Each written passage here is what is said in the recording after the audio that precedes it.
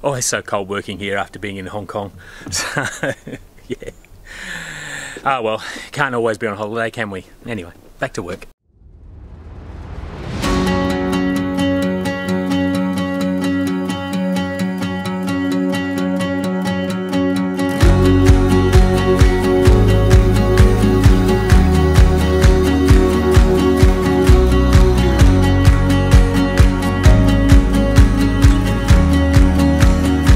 Okay, we replaced a couple of rotten boards. This particular one we're doing here is this one here. It's got a knot in, but you can also see if we push on it that it's actually quite rotten and it's likely to split. So this one we're actually going to pull out.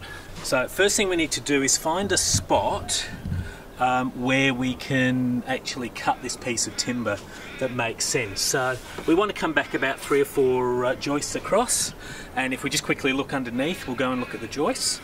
So just looking from below, there's a whole bunch of joists that run a whole way along underneath this deck.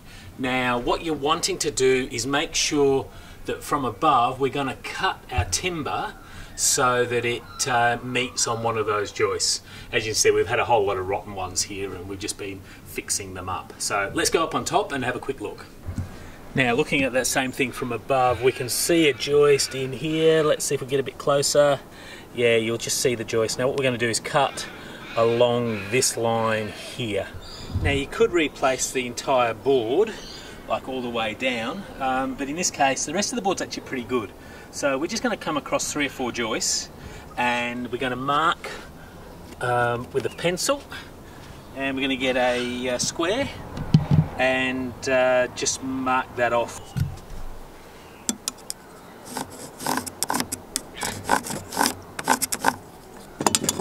And then we're just going to use a multi-tool with a wood cutting blade on the end of it, and just to cut straight through the timber. Obviously if you were removing the entire piece of timber then you wouldn't need to cut it out, but this is probably the quickest and the easiest. And if you want to just take out a small section, then this is the easiest way to do it. So let's just give it a cut.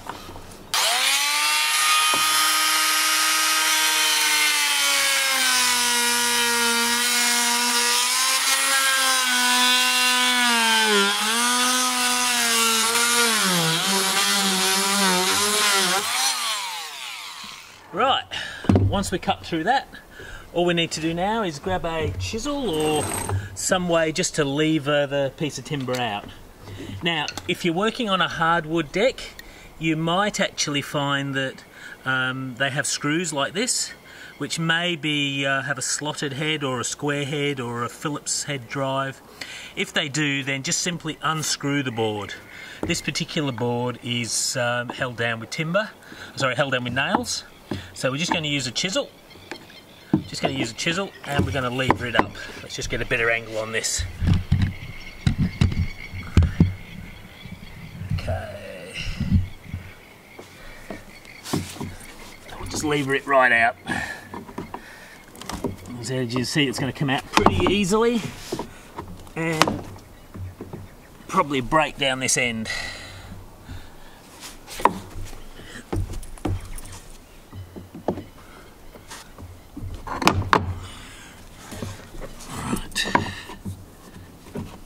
Got it lifted up with a chisel. Just lever it right out. And as you can see, the timber broke because it was rotten at the end. So that's a good one to take out.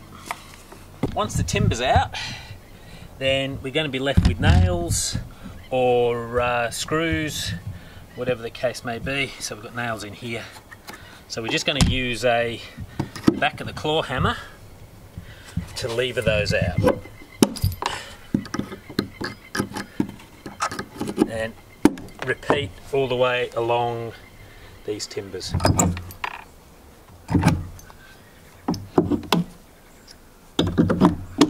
Alright, taking them out as simple as that. Right, once that one's actually out, then all we're going to do is just measure the length of the timber you need, and let's just come back to about here. So what we're going to do is measure from this point out to the end of the deck.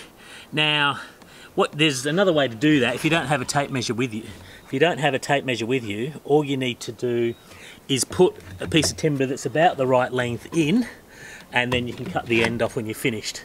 But for us, it's just as easy to cut a piece of timber the right size to start with.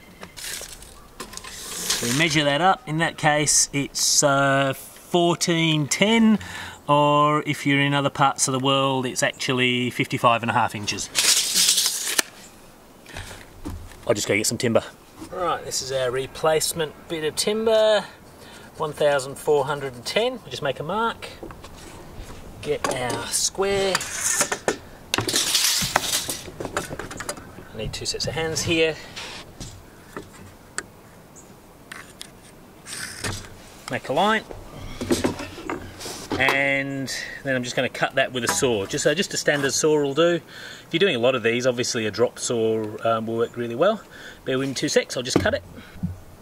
Okay, as you see, timber's now been cut to size. Fits in just perfectly. So all we need to do now is just nail it off. You'll notice this deck's a little bit difficult because it's an old one. You're really looking for about a 5 to 6 millimeter gap between the boards. This one we've really just got to match with what the existing deck actually is. So anyway, let's grab a drill bit and then we'll start to hold it down. Now once it comes to securing the timber, a little professional tip. Use a drill bit to pre-drill holes into the timber.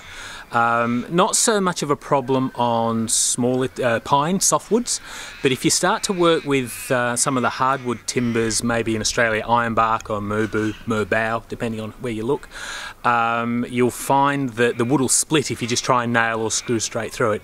So it's quite important to actually pre-drill.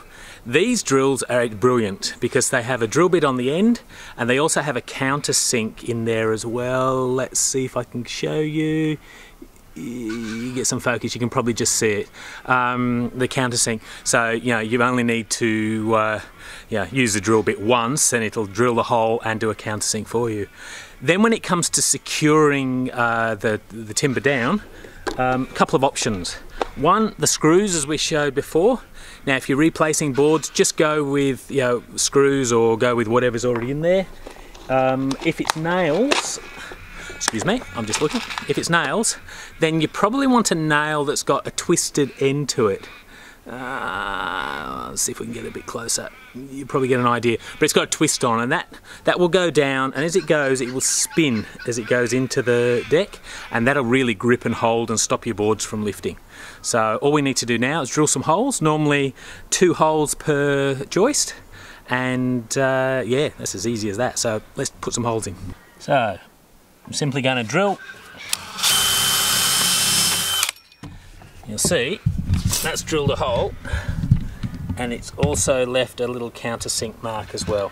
Now you can buy those at pretty much any hardware shop.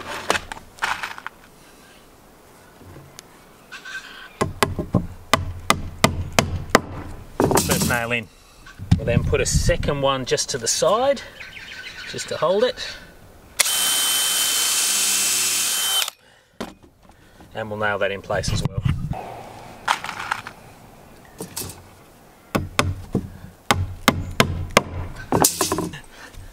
And then we'll just repeat right down the board.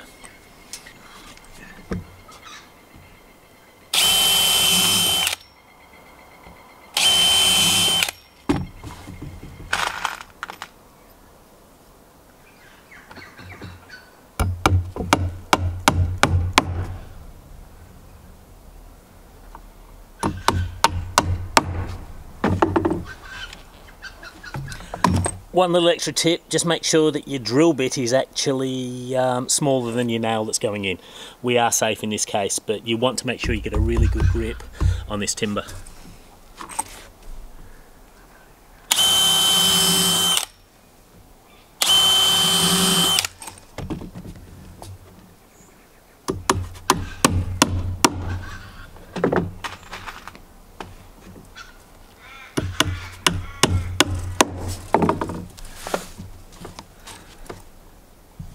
And the final thing is, when you come to the end, because we've got a join here, we want 2 into this board and 2 into that, so you'll end up with 4 nails here.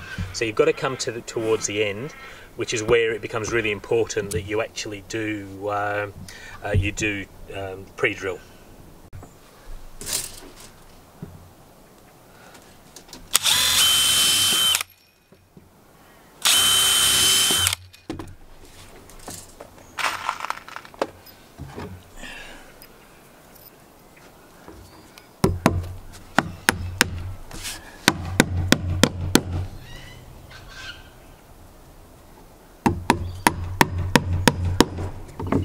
Because I have the opportunity here, what I might also do is just straighten this board up. So, because this board's a little bit bent, so I can bring it a little bit more centered.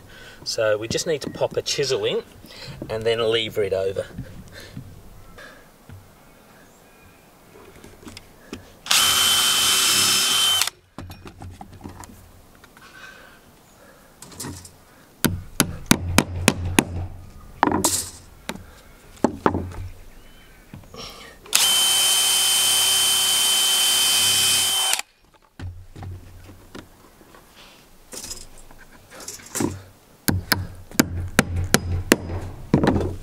And that's it, job is done, board's replaced. Only a short board here.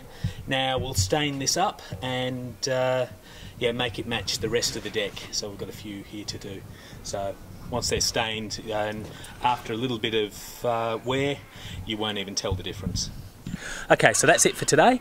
If you like what you see, as always, like and subscribe to the channel. If you've got any other ideas for things you'd like to see, just leave that in the comments below and we will get to all the videos in time. This particular video came from a customer request, so I'll try and get them done as we go along. So until next time, see you later. Bye. And we need some power. I'll just go and turn some power on. And then we'll just